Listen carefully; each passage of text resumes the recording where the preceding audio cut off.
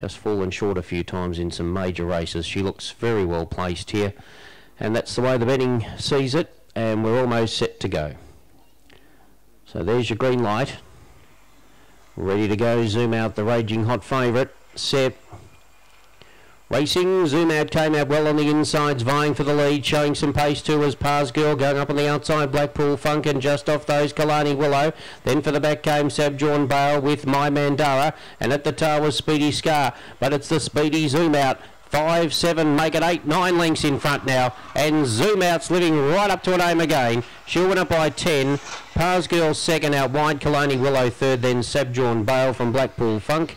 Warback My Mandara, Speedy Scar, and a red hot run, 21.79 from Zoom Out.